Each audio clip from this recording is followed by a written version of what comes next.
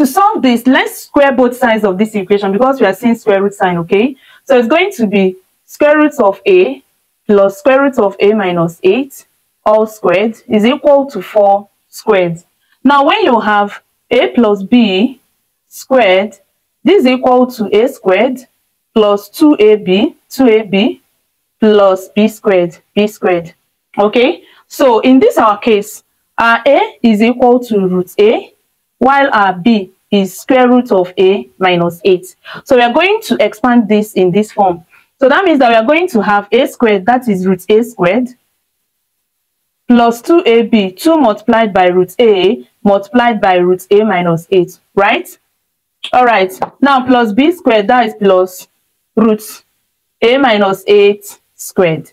And this is equal to 16 because 4 squared is 16. All right, now remember that square will always remove your square root sign. So here we have a plus. Then when you have 2, remember that when you have root a multiplied by root b, according to the law of surd, that this is equal to square root of a multiplied by b. All right, so that simply means that we can rewrite this as what? 2 square root of a multiplied by a minus 8. Yes, then plus. Now for this, remember that your square will always remove your square root, and we have a minus 8 is equal to 16. So at this point, let's collect like terms. So we have a plus a, which will give us 2a, right? Now minus 8 plus 2 root a bracket a minus 8 is equal to what? 16. So we have 2a minus 8 plus 2 roots. Now let's expand this. A times a will give us a squared. A times minus 8 is minus 8a is equal to 16. Now if this is the first time you are seeing us, please click on the subscription button, turn on the notification bell so that you don't miss our videos. We upload videos every day. Yes, we try to. Please always check on us to watch our new uploads and give us a thumbs up if you actually enjoyed this video. Thank you very much. Now in case you didn't see what I wrote here, this is what we have there. That 2a minus 8 plus 2 root a squared. After we open this bracket, we have a squared minus 8a, right? Minus 8a, all right, is equal to 16. Now let me turn to this side.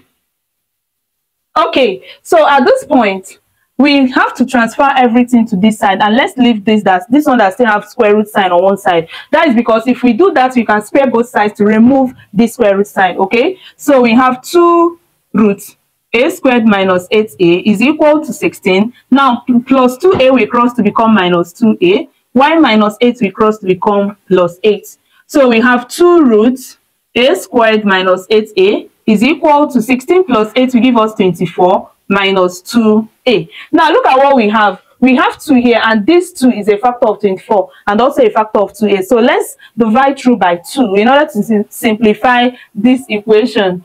I'm sorry if I'm rushing, okay, but I don't want this video to be too long. All right, now let's divide through by 2, divided by 2, divided by 2, and divided by 2. Now, until we divide this, we have square root of a squared minus 8a is equal to this. We divide this to give us 12, and this we divide this, and a will remain. Now we have a simpler equation. Now let's square both sides. Anytime you see square root sign, to remove that square root sign, square to remove it. Okay, so we are going to square both sides in order to remove this square root sign. So we have square root of a squared minus 8a squared, okay, is equal to 12 minus a squared. So at this point, this square will remove the square root sign on the left hand side, which is what we want to do. So we now have a squared minus 8a is equal to, now when you have a minus b squared, it's going to be a squared minus 2ab plus b squared. Okay, so it's going to be 12 squared, which is our a squared, minus 2ab, that is 2 multiplied by a, which is 12, multiplied by b, which is a, right? Then plus b squared, that is plus a squared.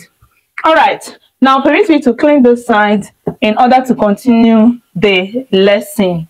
Have you given us a thumbs up yet? Because I am 100% sure that you are enjoying this video. So this is where we are now. We have a squared minus 8a is equal to, now 12 squared is 144, right? Then minus 2 times 12 is 24. So we have a plus a squared.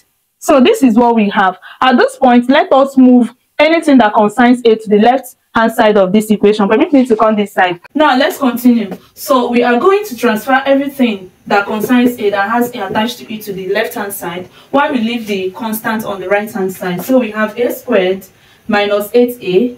Now minus 24a will cross to become plus 24a, and plus a squared will cross to become minus a squared is equal to 144. Now a squared minus a squared will give us 0, right? So what we now have is minus a plus 24a. Now 24a minus a will give us 16a. So we have 16a is equal to 144. Now to get the value of a, yes, I know what you're thinking. Don't go anywhere, because we are here to prove that the answer is correct, and that is the most interesting aspect of this video. Yes, so stay tuned. Now we divide through by the coefficient of a, which is 16. In order to get a to be equal to this, we divide this to give us 9. All right, now let us prove. I don't know why, but this is the most interesting aspect of my video. This question says square root of a plus square root of a minus 8 is equal to 4.